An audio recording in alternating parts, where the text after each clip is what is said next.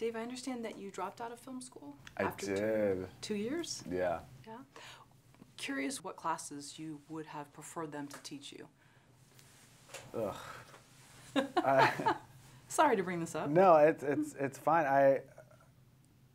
I would just never do it. I don't. It's not like I wanted to learn in that way. I just wanted to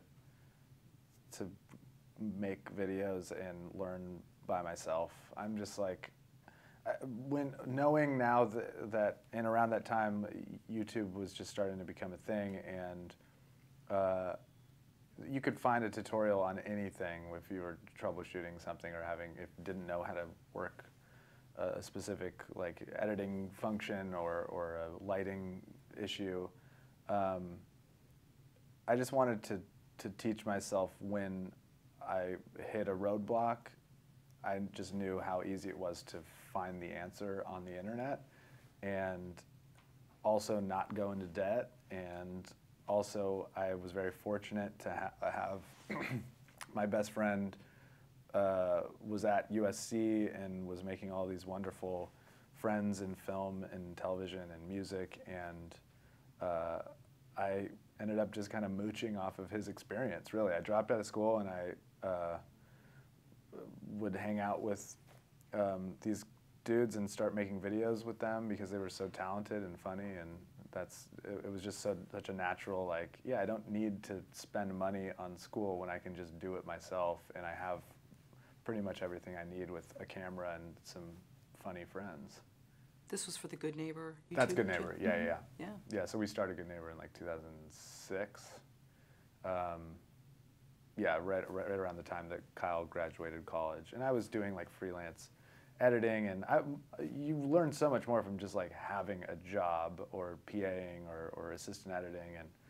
And film is a very specific world in which I don't think you really need to go to film school. That being said, some film schools are like USC, which is so great at developing the community, and like really it's the relationships that end up being the thing that truly becomes the reason you spent all that money. But all the gear and the history of film and the lessons you can learn about, you know, how to direct a scene or whatever, all that stuff is in books and on the internet, and directors or actors giving talks. And it's just my opinion that I just don't think film school is necessary for filmmakers, but I don't want to discourage someone who really wants to learn that way.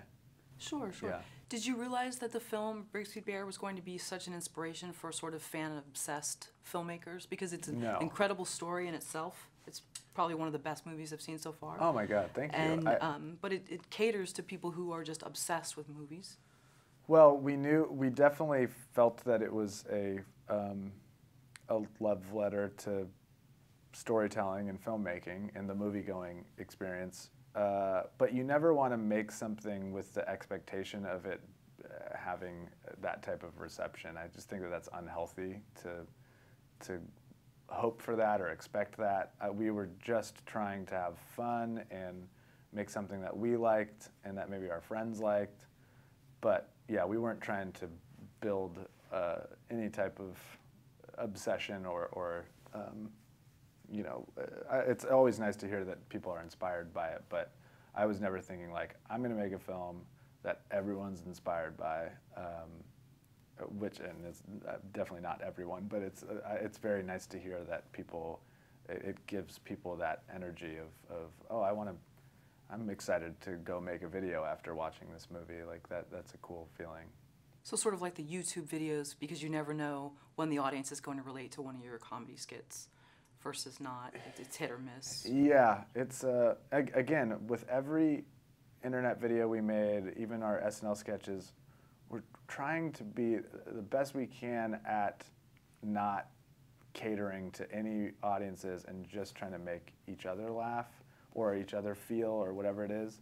But yeah, the repetition of all those videos and that we've made, the hundreds over the years, was so instrumental going into making this film. And this film really is it mirrors both Kyle and my experience as best friends who fell in love with filmmaking together, and the movie has a lot to do about collaborating with a best friend and falling in love with telling stories. So it's a very meta experience, and it's super special.